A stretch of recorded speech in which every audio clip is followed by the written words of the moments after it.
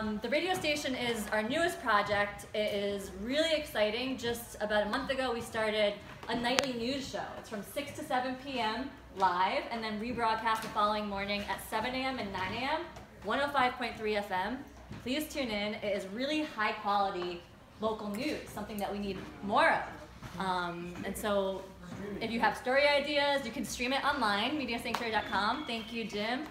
And we are currently fundraising to increase the range. We have an opportunity to build transmitters in Albany and Schenectady, and we need to raise a bunch of money to make that happen, but it would have a huge impact. And you know, in this moment, as we're fighting fake news, anyway, I'm taking up too much time. But how much money do we need to raise? We need to raise $30,000. But didn't we just get a $10,000 donation, so we need to raise 20 now?